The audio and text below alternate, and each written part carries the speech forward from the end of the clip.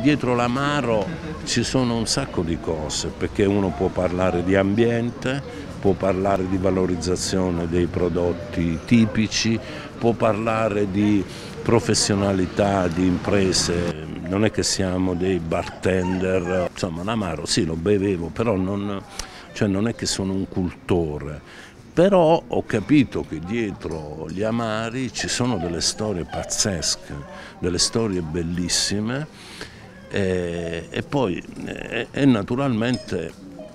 soffrivo quando qualcuno veniva all'interno del bar e genericamente diceva dammi un amaro. Noi abbiamo circa 400 etichette di contatti di produttori di amari. Abbiamo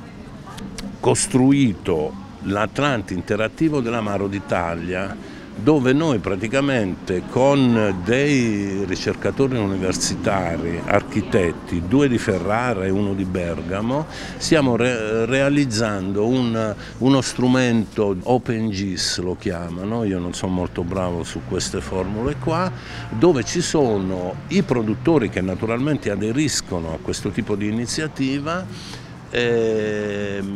possono inserire i loro prodotti e quindi attraverso una serie di modalità è possibile magari ad un amante dell'amaro decidere quale, se vuole un amaro a base di genziana o di genziana, digita genziana e sulla cartina d'Italia dovrebbero venire fuori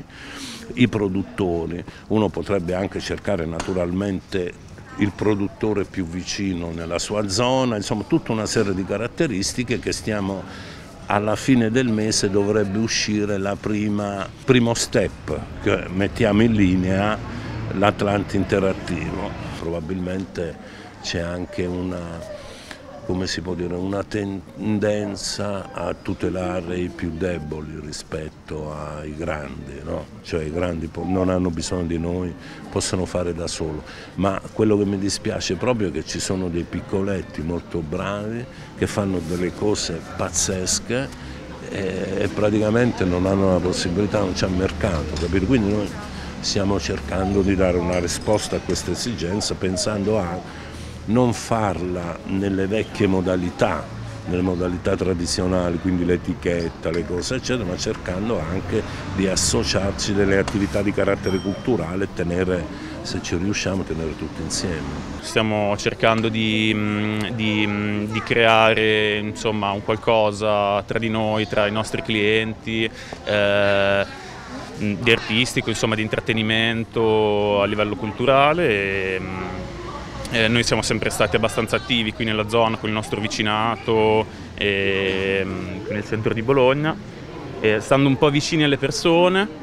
anche nei periodi in cui magari non abbiamo avuto la possibilità di mettere i tavoli fuori dal locale con l'asporto, magari per un caffè la mattina, una brioche di passaggio.